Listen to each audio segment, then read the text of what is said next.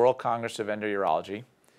I'm Dr. Michael Lipkin from Duke University, and I'll be moderating this discussion with Dr. Julio Davalos, who's on my right, who's the director of the Advanced Kidney Stone Program at Chesapeake Urology in Maryland in the United States, and Dr. Roger Sir, who's the director of the Comprehensive Kidney Stone Center at the University of California in San Diego, also in the United States.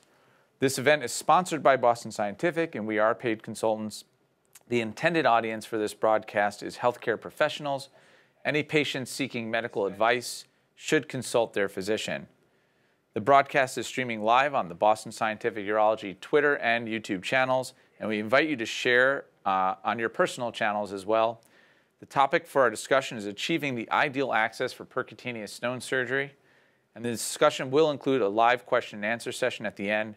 If you'd like to submit a question, you could type it directly into the broadcast, or you could publish it on Twitter using the hashtag StoneSmart. Our team will answer your questions in the last 15 minutes of the broadcast. And with that, I'd like to get started with the discussion. And we're going to start with the preoperative planning and the actual obtaining of the access. I'm going to start with you, Julio. How do you determine when you're approaching a stone case where you want to place your access? So I think there's some principles that most of us follow for access. I mean, I think the most obvious point to make is that you want to put your access where you can get to the stone that you're wanting to treat. Of course, there's sometimes limitations depending on the particular anatomy of a patient. And then there are other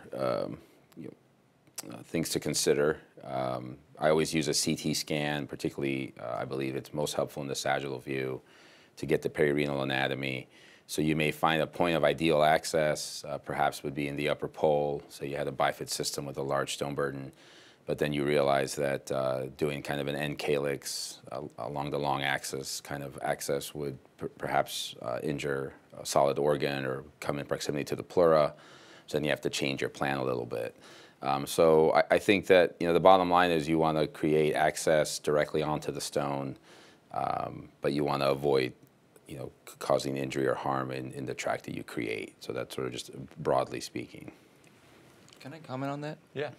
So when I first got out of my residency, the only access site that I would ever choose would be the lower pole, because that's what I was comfortable doing. I was not comfortable getting access to through a mid-calyx, or definitely not the upper pole. And through that lower pole, I got most of my stones free. You can use a flexible scope to go to the upper pole.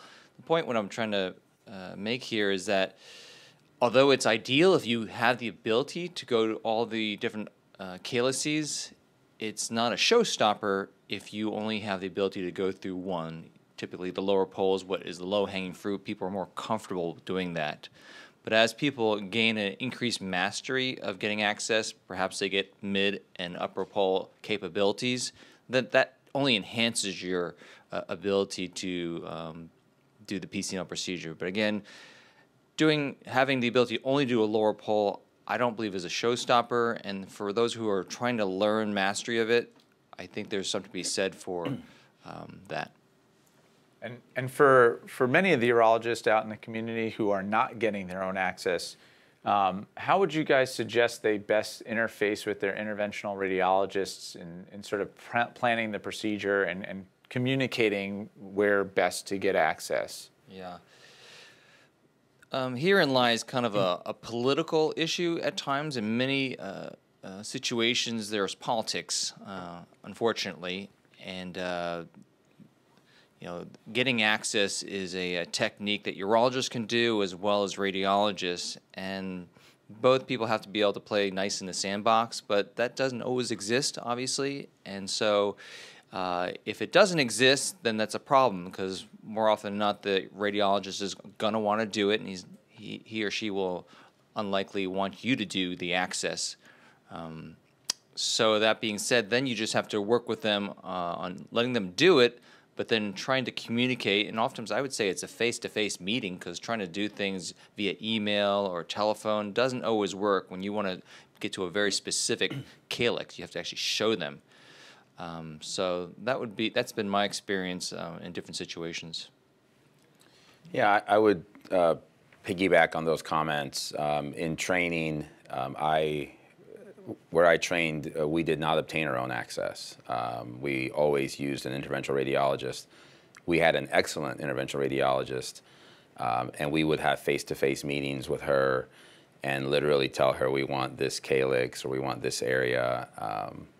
And most of the time, you know, she was able to give us what we needed. But it definitely involves being, you know, very active with the interventional radiologist to really let them know what you need.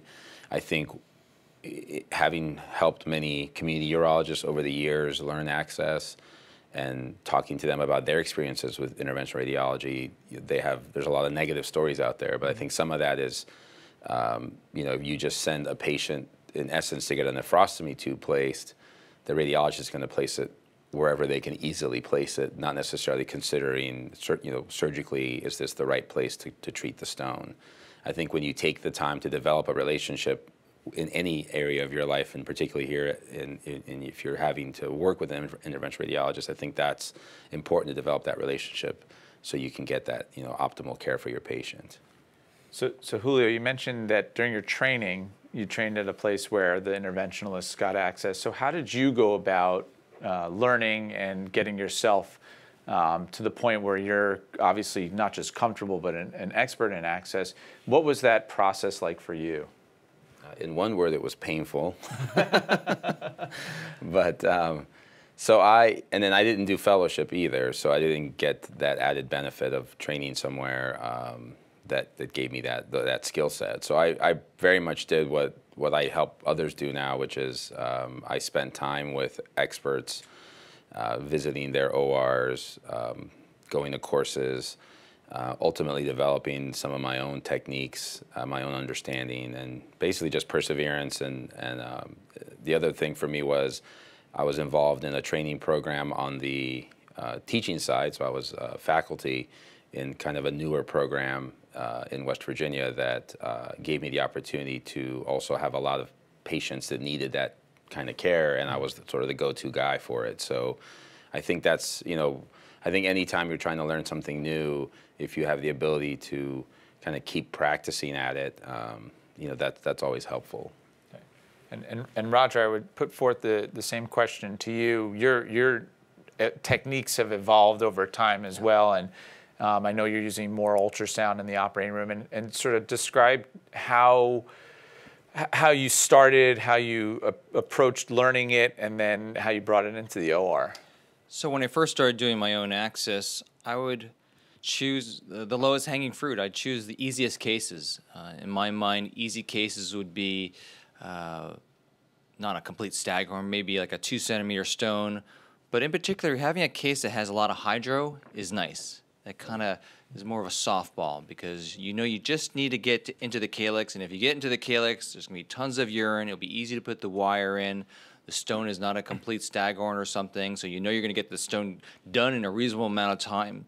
So I think choosing a case that you know is going to set yourself up for victory, and a case that you can build on and then come back and replicate multiple times with other cases like that, and that right there will give you confidence. And anyone who's a surgeon realizes that so much of this is, yeah, it's technical, but it's actually more equally, it's confidence. And having that confidence is key, so set yourself up for victory by choosing simple cases. And I would actually add one other thing for those who have the ability to. I think if you're able to position your patients, if you're doing prone PCNL on a split leg table where you would have the ability to perhaps perform ureteroscopy, or if you're obviously doing them supine.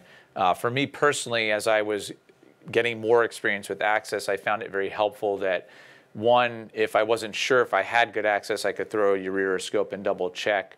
You could potentially, if you have enough assistance, have somebody watch you place the needle. But also having the confidence and knowing that worst case scenario, I'm going to do a ureteroscopy and laser lithotripsy. So if I'm struggling with the access, at least I'm not waking the patient up and saying, sorry, we're going to have to figure out a plan B. So you've consented them for a PCNL possible ureteroscopy. I consent all my perks for ureteroscopy because, quite frankly, at the end of the procedure, often we'll ureteroscope the ureter to make sure there are no fragments. But I found that helped me have more confidence in tackling more complex cases. Takes the pressure off. Yeah, so I routinely perform ureteroscopy as well now. All patients are consented for ureteroscopy. And in fact, speaking about evolution of technique, we do these in a freestanding surgery center. So that has sort of made me think about, I really need to have added layers of safety, particularly with the access step. So initially we would selectively perform retrograde ureteroscopy at time of PCNL. Now we just do it with every case. Sometimes it's quote unquote unnecessary. I mean, you don't really need it. You could have done it without, but it does really, it's taught me a lot of things. I mean, it shows you how you can back wall. It shows how you can lift a flap. It shows, little tiny things that radiographically you can learn how to pick those up. But then when you see it endoscopically, you're like, okay, like now I see I just got to make a small adjustment. The part that worried me initially, the reason it was selective initially was because of time constraints.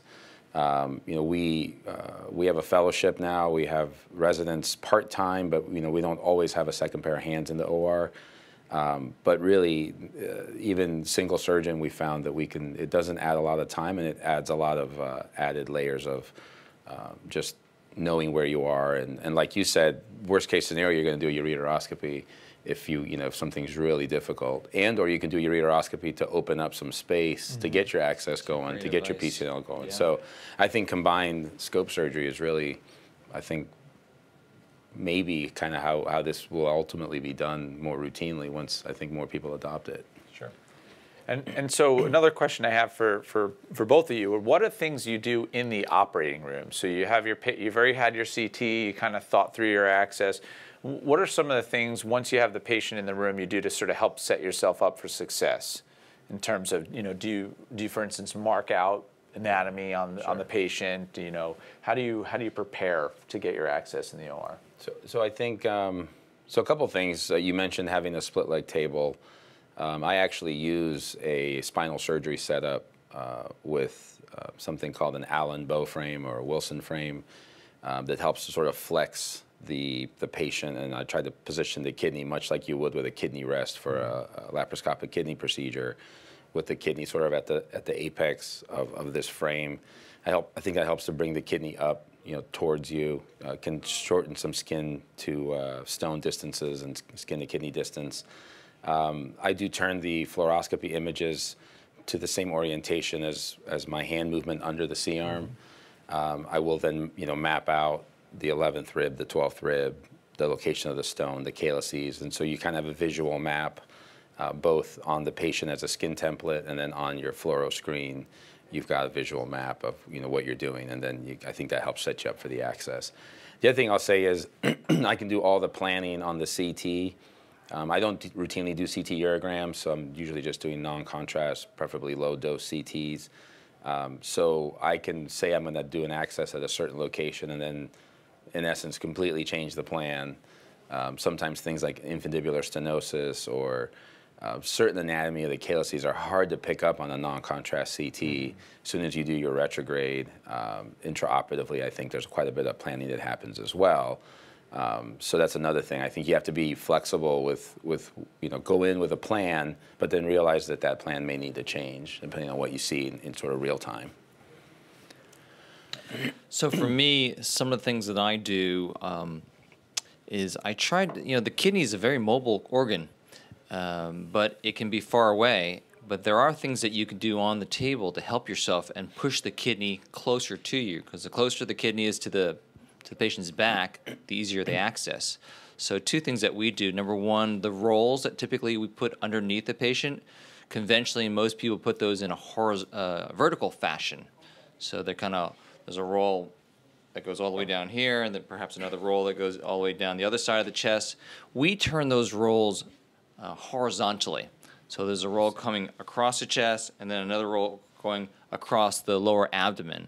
And that roll going across the lower abdomen, what it does is it kind of pushes the kidney towards the back, especially if you're doing prone access. So it facilitates getting easier access. And then one more step that I do is I'll usually take a towel or something and ball it up, and then on the side of the kidney that we're getting the access, I'll kind of shove that towel underneath the rib cage to further push the kidney backwards towards myself. This is particularly helpful with an obese patient. It also can be very helpful for a young female whose kidney is probably very mobile. So these are a couple of things that help me. And is there any, I guess you've commented on some of the bolsters, but any other specialized equipment you use, or actually, let me rephrase that. Since you've been starting to do ultrasound guided access, has that changed your approach in terms of how you set the patient up? And can you go through a little bit about how that procedure would be different when you're using the ultrasound? Sure. So let me make a comment about ultrasonography. We've only been doing it for about 2 years now, and what I did in the beginning was I just decided I wanted to learn this technique, but I'd never done it. So every case I would do, I'd take out the ultrasound and I'd ultrasound every patient before I perk them. And after about 10 or so patients, I was like, you know, I can see the calyx. I have a needle. It's only 3 inches away. If I just drop the needle, I think I'm there. And after a couple more cases, one day I finally said, I'm going to just drop this needle. And sure enough, I just dropped it. I saw it come in, opened it up. There was a urine. I said, got it. So again, to what we've been talking about, a lot of things are, they're reasonably, they're concerning for us mentally, but in actuality, in the hands of all of us who are being careful, they're not as scary as it seems. I mean, just by practicing ultrasonography on every patient, even when you're not going to do ultrasound guided access, that in itself kind of takes the training wheels off. So it kind of gives you some confidence. Hey, you know, I know what the kidney looks like. I know where it is. I know cases I would do. I know cases I wouldn't do. And then after a while, you're like, I just probably could just drop the needle in this because I'm just staring at this thing. And this is the 10th time I'm staring at it. How many times or more do I need to stare at this thing? I know what I need to do. Okay. Right. And what needle do you use? So any needle is fine, though there is a newer needle that Boston Scientific has called Naviguide, and the Naviguide is extra echogenic, so it's more visible under ultrasonography, and I have anecdotally had that sense that I can see this needle easier than other needles. But really any needle will do. I think the other thing is when you're dropping the needle, you don't want to drop it super slow, because if you go really super slow, it's kind of like watching dust collect in a corner. You won't see it. You have to move fast, relatively fast, carefully, but fast, so you can see the movement of the needle coming through the tissue. So again, moving really slow, paradoxically, makes visualization of the needle very challenging. How about yourself, Davalos? Julio, what needle do you prefer? Do you have a preferred needle? And yeah, so I had, in essence, been using the last generation needle from Boston Scientific forever. I think there are limitations to this needle, which, particularly when you're learning, can be frustrating. So I found that you either had a 12 centimeter size or a 16 centimeter size, or I'm sorry, a 20 centimeter size, so you didn't have a medium size. So sometimes you just need an extra bit little length, and to me anyway, the longer the needle is, the more it can bend, and it makes it harder to perhaps get access. Some people prefer longer needles, but I think a shorter needle in general makes for learning access a little bit less cumbersome. The other thing is you had to seat this needle just right, and you can see there's a little notch for the audience out there. If you got it, in the middle of the case, if you got it turned around, it created a gap, and then you didn't really have a full needle sticking out. And the other thing is, if you're using clamps under a C-arm, this could back out on its own. So there were several things about this needle. While it was a good needle and it's a workhorse needle, and I've learned how to use it for, like I said, for about a decade. The new needle, which Roger referenced, has a couple nice features to it. So it does have centimeter marks on the needle itself. So if you're trying to sort of get a sense for how far to push the needle, then it gives you a little bit of a visual guide. The needle doesn't back out on its own. It takes a quarter turn for it for you to actually take it out. So you don't have to worry about the needle backing out on you, and it has a nice space for a clamp to hold the needle while you're working under the C-arm, if that's the technique you use. It also has this little bullseye targeting radiopaque mark that I think is helpful for bullseye technique if that's what you're using. It can also help to put it against the patient's skin if you want to sort of figure out a distance that you want to travel, and then that'll sort of stop you. So it's got a couple of nice things, I think, for teaching purposes, and then just practicality as well. Again, over the years, I learned how to do everything with this needle, and I think it was a fine needle, but there's always room for improvement. And to Roger's point about ultrasound, I do believe it's more echogenic, but there may be, my understanding is that you need to sort of etch the needle to really get echogenicity. So I don't know if there's a further development planned for this needle. I know this needle came in Europe, was sold with, and overseas was sold with etchings on it to help it be more echogenic.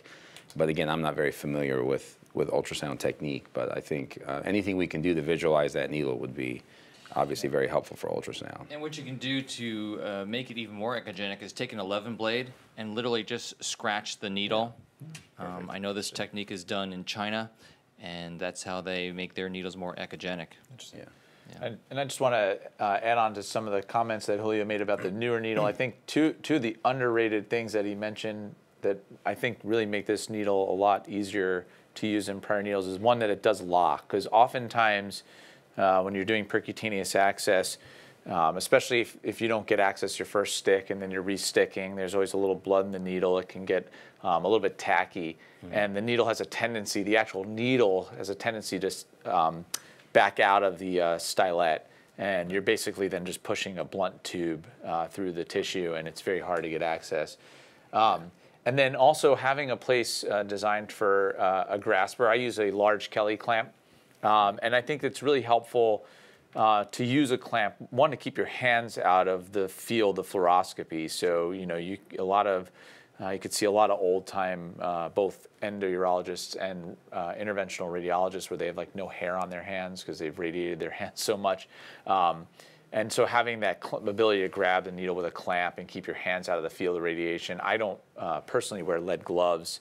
We don't have them in our OR, so it's even nicer to have that ability.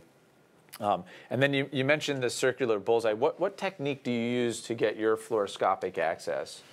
Yeah, so that's a great question. I think that so terminology in terms of so I think if you sort of run through it, monoplanar access is where you don't rotate the C-arm. When you have a scope in, a ureteroscope in at the same time, sometimes you don't really need to rotate the C-arm. You can sort of adjust the angle and place your needle and in essence, do an access with just one plane. But typically what you want to have is two planes, right? Because any image that you see on fluoroscopy is 2D, so you're missing the other dimension, you're missing the other component. So you're either not sure how deep you really are, or you're not really sure the angle that that the needle is traversing. So actually today I rarely use bullseye anymore. I still use it if I need it, but I think I use what would properly be called biplanar. So in essence, you get one view like this, and then you rotate the C-arm to kind of adjust sort of your depth in terms of where you are this way. I find that to be an easier. Number one, you get your needle, you get your hands away. Referencing that point, your hands are all naturally away from being under the C-arm, for one. You get a better angle into the calyx, in my opinion, because you're creating that angle in that AP plane. And then it's not that difficult to adjust the angle in most cases. Sometimes it's a little tricky, and then that's when I'll revert to bullseye, which is sort of the opposite. You move the C-arm usually somewhere around 30 degrees, I think is what most of us have come up with, but it's not a perfect science by any means. It can be 20 degrees to 25 degrees, 30 degrees, and in essence put the needle, end point on the calyx. So that's where I think this ring comes in as being handy. I will say that it's also tricky because again, I am involved with training enough at this point that you really have to adjust for 2 points now, because it's not just creating a point over the end of the calyx. You have to make sure that you're parallel to the image intensifier on the C-arm, or else the ring kind of takes on a shape of its own. But if you can adjust for both, being sort of perpendicular to the entry point and then parallel to the image intensifier, it kind of gives you 2 points of reference, and it does really help guide that needle in. I do think it's a nice little touch. And then for triangulation, which is I think the other technique, I very rarely, if ever, use triangulation for access anymore. How about yourself, Roger? Well, I think it really is whatever you've been trained to do, stick with that one technique and perfect it. Because each one of these techniques has its strengths and weaknesses, but the reality is if you can get good at one of the techniques, that's all that's really important. In the beginning, I only did triangulation for 2-3 years until I did my fellowship. And then I migrated over to bullseye, and now mostly what I do is bullseye, though I can do both. But the point is, I try to stick to one technique and just get good at it. I will comment that of the techniques, I like bullseye particularly because it gives me access to all of the KLCs in my mind in the safest way. It's not to say that you can't use the other techniques for them, but I think for a learner, if you're going to pick one, the bullseye is nice in that it gives you access to the upper, the mid, and the lower, and with a consistent technique that you can replicate. But if you've been taught how to do another technique, just stick with it and just perfect it. I think that's just as reasonable because safety is the most important thing.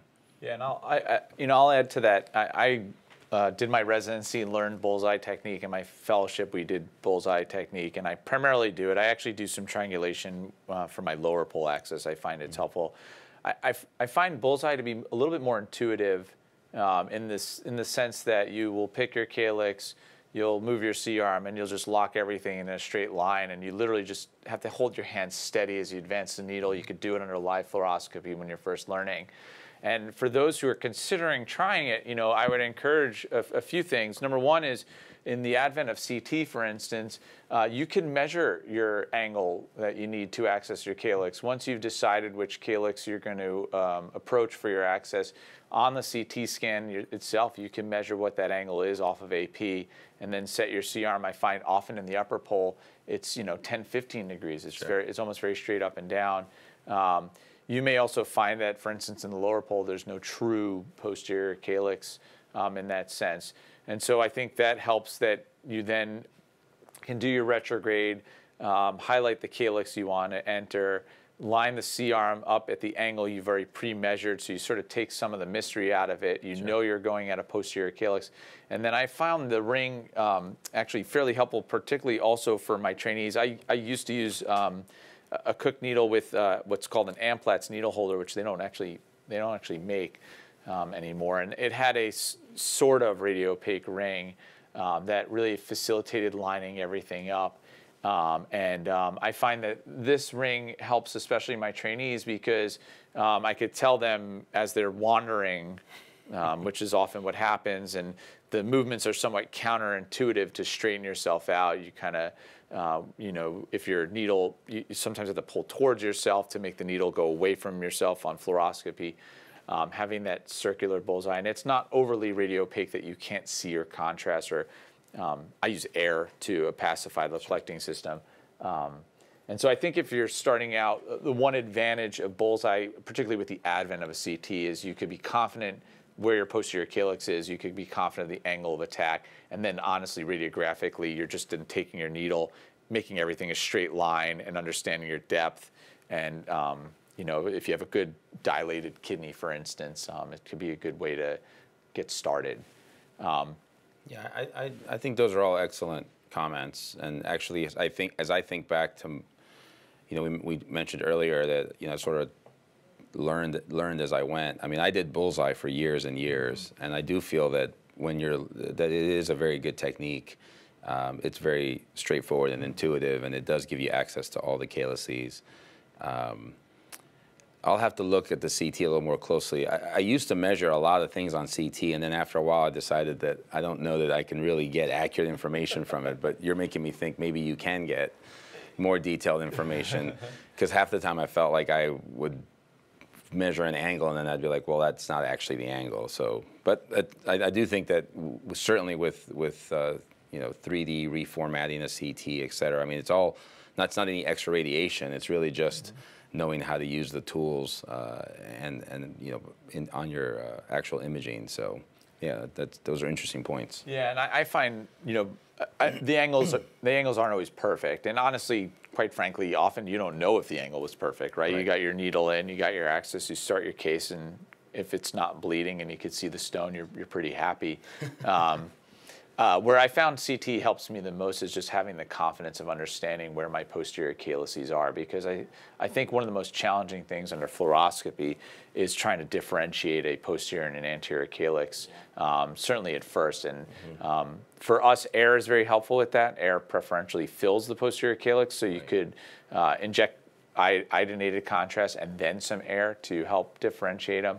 But knowing that I have a CT and knowing that the second calyx from the top is posterior, I find helps, and it helps with my trainees in terms of planning the case and having a little more confidence. Yeah, and it gives you other things too as far as the planning. It helps dictate, is this going to be a complex PCNL that's going to be done in 2 or maybe even more stages, or is this a simple PCNL that more than likely you're going to be done in one case?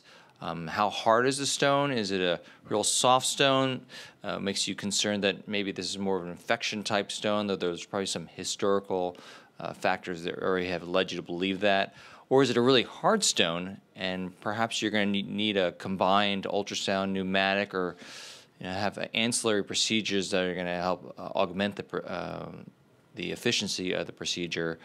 And then, again, with a CAT scan, you're looking for things that might be a source for adverse events, like is the spleen or the liver or the lung, how close are they in proximity to where you plan on getting your access? So having a CAT scan, I would say, is really the standard of care for getting PCNL procedures, as long as that's not an access to care issue. But in most first world countries, a CT scan should be available, and we highly recommend it. Great. And Julio, how do you handle your multi-access cases, in the sense, if you have a case where you're pretty sure you're going to need more than one access, do you pre-place the accesses at the beginning of the case? Do you kind of just get access as you go on an as-needed basis? How do you approach that case, the more complex stone? So, interestingly, I think, I like to try to get as many accesses up front as possible. Maybe sometimes excessively. Part of that too is, again, we keep mentioning when you're involved in teaching, it's nice. It's actually a good case. It's a good teaching case in terms of access teaching. When you have a complex collecting system where, again, you can use flexible scopes to get from point A to point B many times, but a lot of times it's just nicer if you can get a straight shot into, say, an upper pole that's full of stone and then a lower pole that's full of stone. It might be nice to have 2 accesses. So I'll typically put multiple accesses, at least wires. So I'll get the needle access and the wire placed. Sometimes I'm not even sure the wire's really in. I won't worry about it too much. I sort of have a primary point where I'm going to get started. But then I'll usually drop in at least 1 or 2 other points where I think I may need access. Sometimes I think it's helpful to get the wires in early, because things can shift and move around, particularly once you get in with a scope and start working. Roger mentioned earlier that the kidney can be very mobile. There are cases where it seems like the kidney's scooting all the way past midline. So now if you haven't put a couple wires in, it might be harder to get there. Now you can sometimes bring the kidney back, so to speak. Do you see contrast easier in the beginning of the case versus 40 minutes later? Correct. Trying to see contrast with the scope and all that irrigation. That's true. And then I also use air. I think when you have a lot of stone, when you have a staghorn, for example, I think air is actually very helpful because it creates like a halo effect around the stone, and you don't have to really sort of try to differentiate between is that stone or calyx, and stone and contrast kind of are the same density. So yeah, I think I'll put multiple accesses in up front if I think I'm going to need it. Now the other scenario is you go in saying all I really need is this lower pole access, and then you realize halfway through the case, well, I really could use another access over here. So I'll also drop one in later. but I think I'll try to do as much of the access planning up front as I can. And then when you guys get access, Roger, when you get access, how strongly do you feel that you need a wire all the way down the ureter? Are you comfortable just having a wire curled in the kidney? What's your preference? Yeah, I think it's preferential that the wire is all the way down the ureter for several reasons. Number one, a safety factor. You've got a wire that's going to be very difficult to get pulled out accidentally. Number two, when you're dilating it, gives you stability for the balloon, so it creates purchase and a more stable platform for the balloon. And particularly if you're learning the procedure, I think it's best to embrace the safest and most conservative techniques out there. And we would all agree that having a wire through and through, all the way down the ureter into the bladder, is the most conservative and safest technique. That being said, as you progress and migrate in your skill set, there are cases where sometimes we can't get a wire down the ureter. Perhaps there's a UPJ obstruction, a stone blocking it, it's a complete staghorn. You're not going to get the wire down the ureter in this situation. And in that case, it's not a showstopper to me. If I can't get the wire down the ureter, at that point I just accept this is a slightly more difficult case. I'll get one wire in, and I just tell everyone, be careful, do not pull this wire out. It's our only wire. But you just have to be able to, adapt and overcome in that situation. But clearly, that's a higher level case, and more of a master's level case when you can't get a wire down the ureter.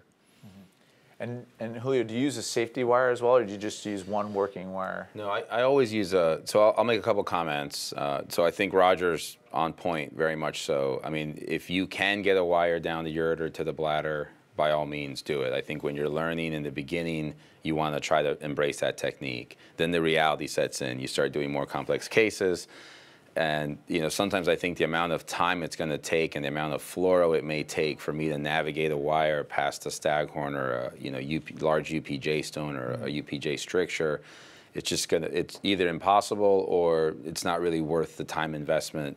Every minute in the OR that you spend, you're potentially stressing that patient's body in other ways. So I think you have to find a balance point, which comes with time. But having said that, when you get your own access, I think most of us that get our own access have at least some sort of ureteral catheter across the UPJ, and or we have a scope in some of the examples that Mike and I were talking about. So, and then I always have, even if I can't get a wire, if I'm not sure it's really in the system, or I'm going to dilate, which again is a bit of a, more of an advanced sort of maneuver. You comes with time, the intuition that you can feel the stone. The wire doesn't really want to do what you want it to do, but you feel comfortable that it's in the collecting system. I'll put a second wire in always, because to me the purpose of the safety wire really is the two areas of most concern are going to be the UPJ, because that's an area that can get damaged, and across your access tract. So if you have a ureteral catheter or a wire across the UPJ from below, you've sort of covered that area of safety. And if you have a wire next to your access, even if it's not quite exactly where it needs to be in terms of in the collecting system, even if it hasn't threaded in as far as you like, if you ran into bleeding at some, because the one that's in the sheath, if it's not down the ureter, is almost always going to come out. But the one that's external to the sheath, I think that's actually hard to pull out once the sheath is in. And that's really going to give you the ability to, at some point, and hopefully this never happens to you, but if you do enough of them, if you have bleeding from your tract, and I do tubeless surgery, so I'm, in essence, rarely, if ever, leaving a nephrostomy tube. So I'm really relying on that safety wire across the tract at the end to see, well, if I need to get back in, do I need to put a tamponade balloon in? So I'm very much about having safety wires. When I do ureteroscopy from below, which is now very much the routine, I also have a safety wire next to the access sheath, which some people think is excessive.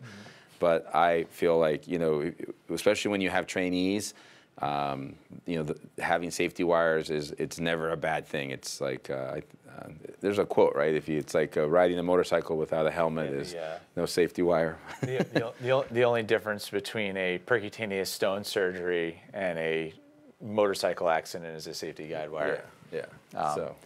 Yeah, I think for us, I generally also use 2 wires and prefer to get them down the ureter. Now that we do a lot of we almost exclusively do this prone split leg, we find that we're able to get a wire through and through, so through the flank, out the urethra. Right. In those cases, I don't use a second safety wire because I can actually put a little plastic clamp on the one out the urethra, and it's physically impossible to lose that wire.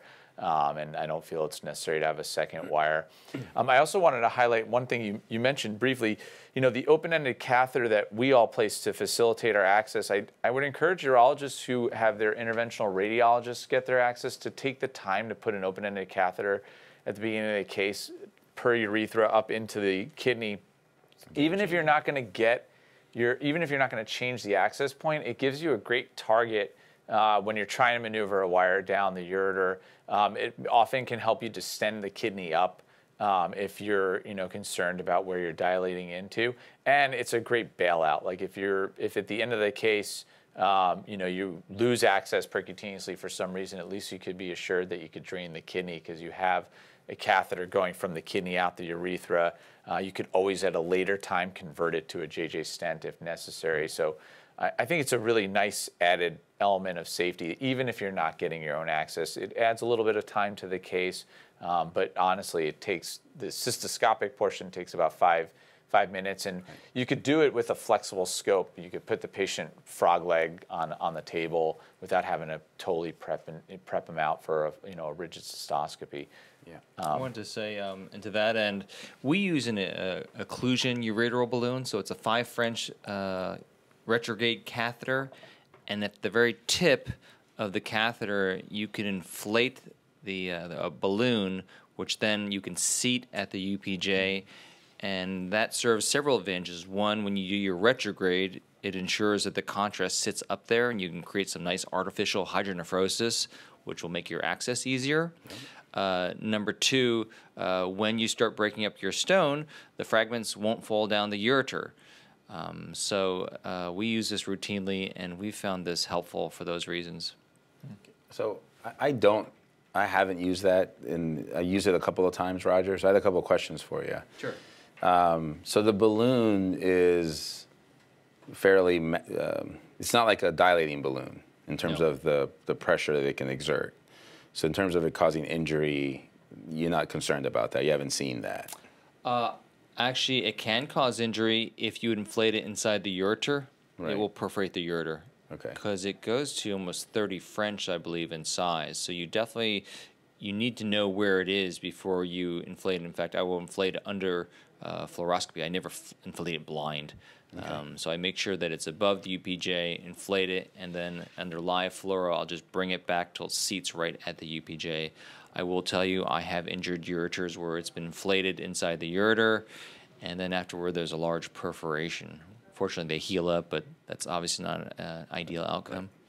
And then second question I had about them is, I mean, if you don't have stone in the renal pelvis, sure, that I think this works well. I mean, have you found it difficult to use if you've got large renal pelvis or UPJ stone, or is that not really a factor in terms of seating? Because you can certainly imagine if you have an open pelvis, you can inflate it and then sort of bring it back down. But if you've got stone impacting that area, yeah, there are cases definitely where I can't seat the balloon because the stone is blocking my path to get down there. You're right.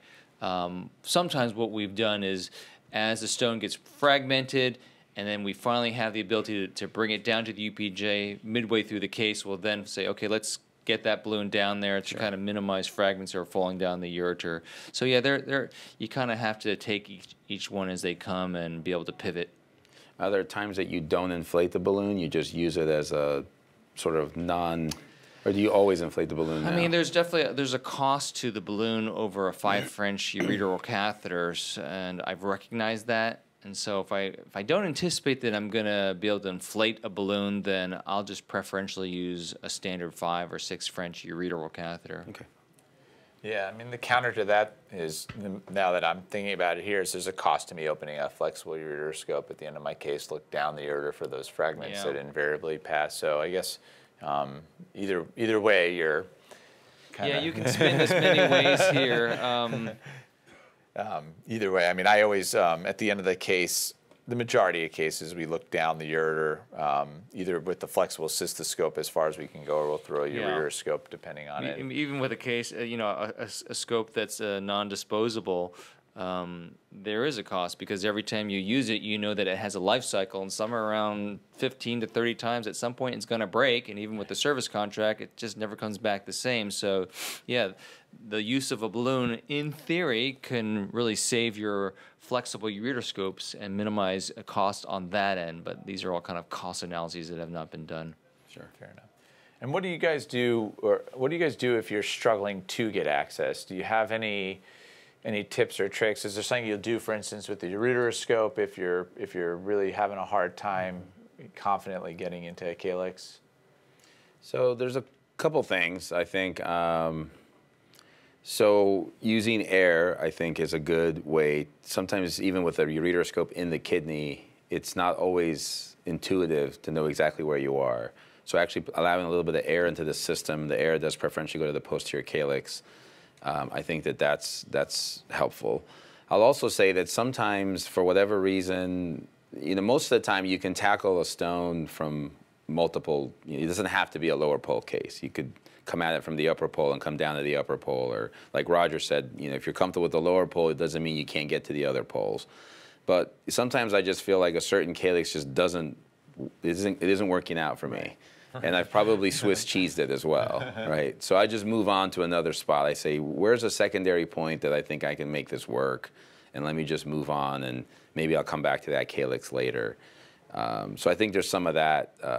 And I think, most of the time when I struggle with access at this point, I say to myself, there's something about this anatomy that I'm not getting, right? Because I know enough about sort of how access works and in general how most kidneys anatomy is. So there must be something I'm missing, and I try to actually use it as a way to learn and continue to evolve my understanding and my technique, because I say just something isn't quite right. When you're teaching a trainee, you can see, oh, this is the mistake that they're making, but I sort of imagine if somebody was watching me who has even more expertise than me, what might they be able to say to me? So I try to take that opportunity to learn from it, but we all struggle.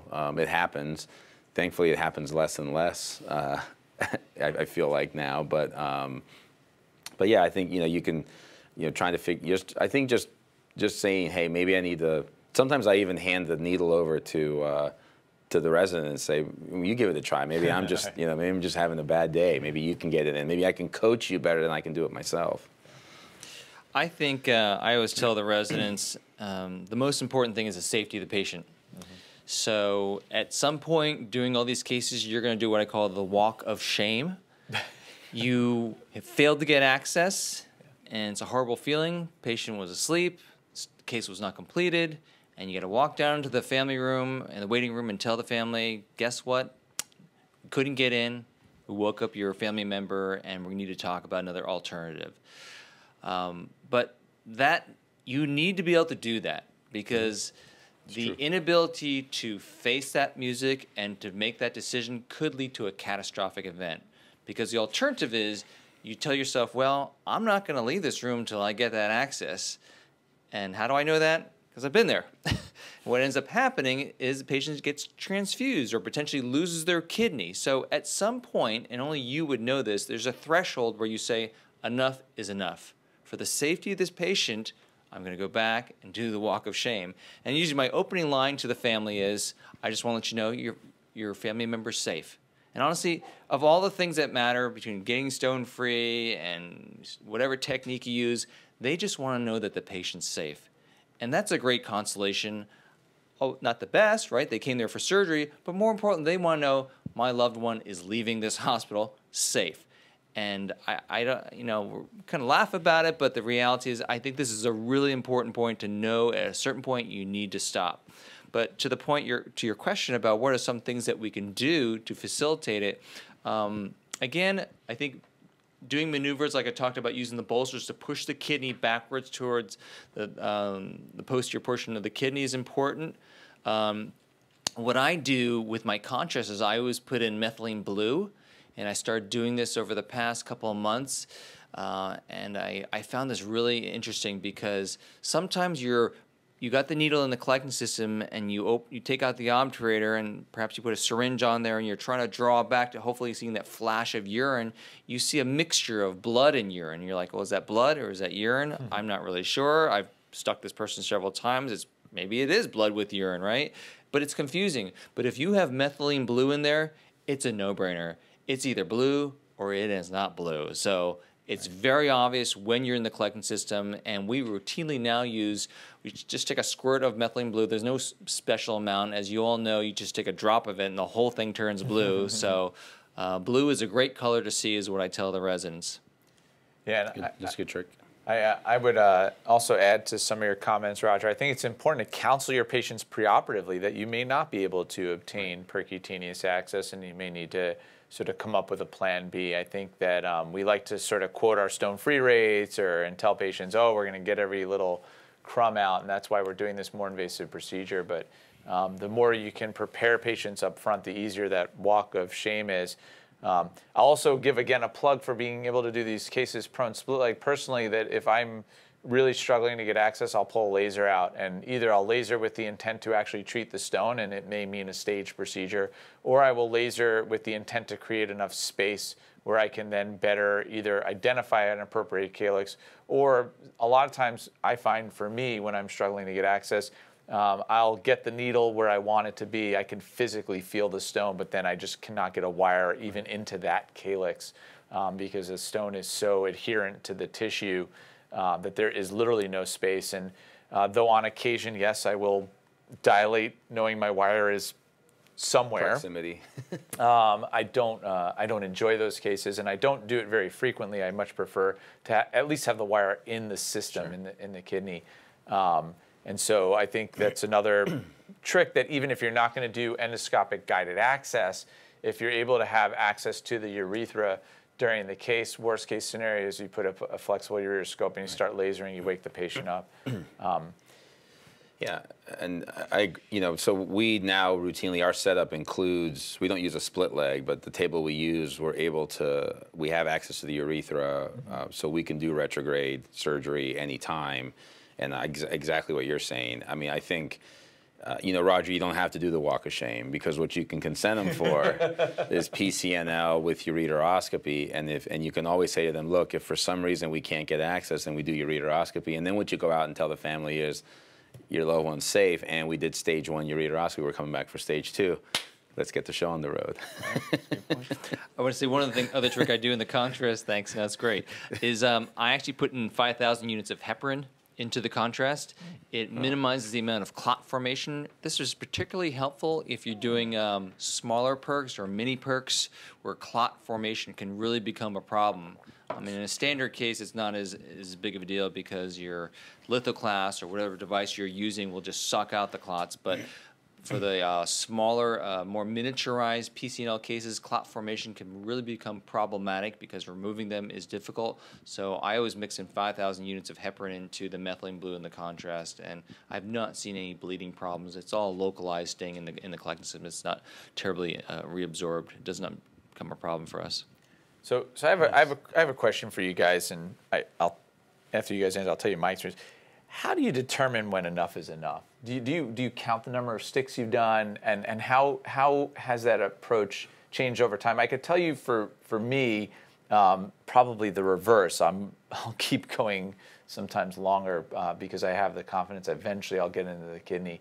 But how do you make that determination? So, and better yet, how does somebody who's just starting make that determination? So let me answer that question with a case that I did when I was a resident. It was the very last case. I did it with the chairman, and I'd done maybe 20 or so perks as a resident, so I was feeling pretty confident I can get my own access as a chief at that point.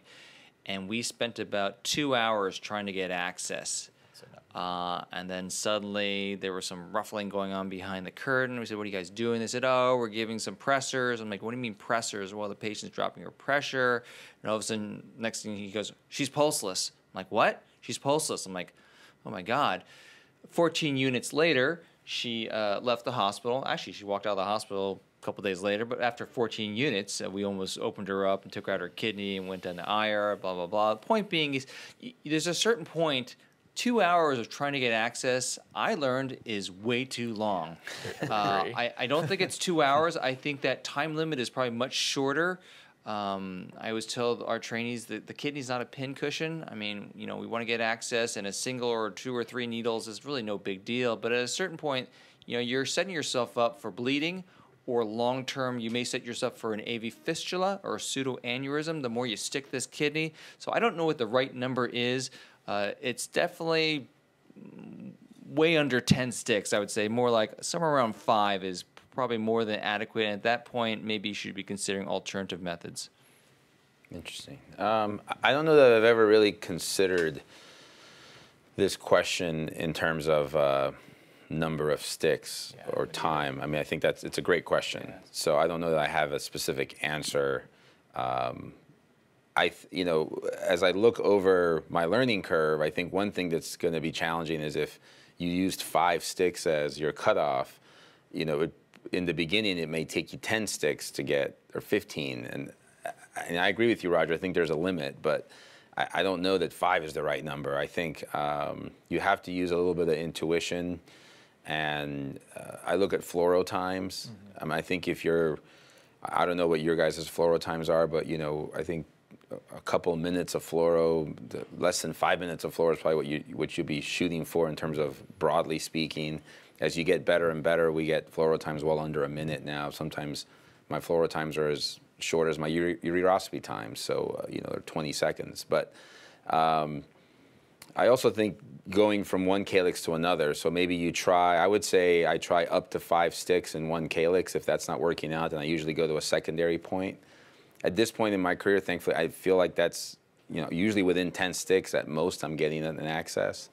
I agree with you, 2 hours is too long, but probably 15 minutes to half an hour and less than 5 sticks per site is kind of what I would throw out as a starting point for the conversation, but I don't think I know the answer. I think your point's fine. Maybe I erred on the side of being conservative with 5, but that continuum somewhere, I'm totally in agreement with that. Yeah, I mean there's certainly I don't know of any data or any. I honestly don't know. I don't know of anybody who does count sticks. I will tell you that there is good data in PCNL to suggest the longer the case, the more likely the patient is to require a transfusion, and the more likely the patient is to have postoperative sepsis. And so I arbitrarily will end my cases in the 3 to 4 hour range, even if I'm tackling a big stone, even if things are going well. I will keep an eye on the clock, and if the patient's been prone for 3 to 4 hours, I will stop. And if this patient's not stone free, we'll put a tube in and come back. And as far as the access question, I agree. I don't count my sticks, but I do know that there's a certain point. I would say somewhere in the 15 to 30 minute range of actual attempting access. I think if you're, quite frankly, unless you are consciously doing something to change the scenario, you're likely just beating your head against the wall. Right. And you sometimes just need to stop, take a deep breath, either go out, do your walk of shame and just say, listen, we need a plan B. If you have the ability to do your plan B in the OR, so much the better. But it's always important to remember that even, the quote-unquote experts, there are cases people can't get access to, and that it's okay to acknowledge that and to stop and move on. I like that 15 to 30 minutes. That's probably a reasonable amount of time. Yeah. That's somewhere usually where I'm going to give up. 15, 30 minutes, I've had enough. It's not working. And again, I think that's once you've gotten to a point where most of us, I think, can routinely get access in well under 10 minutes or 5 minutes. So once you get to that point where you're getting access in a few minutes, then 15 minutes feels like an hour. Yeah. You're like, what's happening? Like, why am I doing this? Like, what's wrong? Like, 30 minutes feels like eternity. Yeah, like, 30 okay, minutes. Now I'm done. Right. So the alarm on the C-arm has gone off twice already. So it's like. And I also want to clarify one thing for those who are watching. We're not talking. I would not say 30 minutes of like I got my wire, my balloon. We're talking about needle sticks. Right. Right. So for those who are learning, certainly when I have fellows or trainees doing that portion of the case, it'll take longer because each step takes longer. What we're really talking about is the actual like getting into the kidney. If you are unable to actually get into the kidney with multiple sticks, I would say within 30 minutes, it's probably time for a plan B. Right. I'm going to move on to sort of the last set of questions, and that pertains to So you've gotten your access, you've done your case, and so how do you drain the patient, and how do you determine what drainage tubes you're going to use? So I've shifted away from routinely placing nephrostomy tubes. I put a hemostatic plug into the tract on every case. The only cases I leave a nephrostomy tube are cases that are obviously infected. Even if I'm going to come back for a second look procedure, usually I'm not going to necessarily dilate that same area again. That area is probably already cleaned out, so I don't necessarily feel that I need a tube to get back in to that area. So I would say 99% of the time now, there's no nephrostomy tube and a stent in just about every case. The stent is because I do ureteroscopy routinely, and I do like having something to drain the kidney, and I'm starting to consider totally tubeless surgery, but I've only very much, minimal stepped in that direction. I think there are 3 situations where I will leave a nephrostomy tube, but otherwise routine PCNL is really migrated to this tubeless concept where we leave a stent in there, so it's not truly tubeless. So most of my cases are tubeless, but there are 3 situations where I will leave a nephrostomy tube. Number 1, if I'm planning a staged case and I'm planning on coming back 2 days later to finish up the case, I'll leave a tube. Number 2, if there's a concern for ongoing sepsis, the patient's dropping their pressure intraoperatively, I'm going to maximize drainage by having a nephrostomy tube. And number 3 is if there's a concern for hemorrhage, significant bleeding, then I will leave a nephrostomy tube. However, I do want to put a caveat to that last comment. Most of the time, we see bleeding, and I'm not sure, and this may sound a little heretical to some of my older predecessors, I'm not sure that leaving a nephrostomy tube actually stops bleeding. I mean, let's talk about this. So patients bleeding in the kidney, let's say you're doing a partial nephrectomy or something, do you actually think leaving a tube across that area is going to stop the bleeding, or is that a wick for now the bleeding? What is that really doing? Because if they're really bleeding that bad, we're probably going down an interventional radiology for a squirt, let's be honest. Or number 2, we're going to open up the kidney and take it out if it's really bleeding that bad after you've tried supportive measures with transfusions, et cetera. So I just want to say that, this concept that the nephrostomy tube, a big 30 French balloon, is going to stop your bleeding, I don't know. I'm not convinced about that. Honestly, at that point, I'm heading down to IR, or I'm thinking about just opening up and taking out the kidney right then and there in the OR. So that's my last comment on that. Well, I echo those comments, Roger. I mean, that's why I agree with your first 2. I mean, certainly for secondary look procedures and for sepsis, I think nephrostomy tubes those are great reasons. But I don't even think that the science supports nephrostomy tubes really, truly decreasing bleeding risk. So. Right. Yeah, I would agree. I think for me, I leave an open-ended catheter for the majority of my patients as drainage and take it out the following morning. I leave double J stents if I do a supracostal stick because I worry about pleural fluid in the pleura.